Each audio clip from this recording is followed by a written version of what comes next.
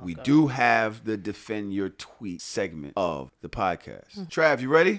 Yo, what's good, OG? Trav, first, yo, bro, you gotta let this ring a little bit, bro.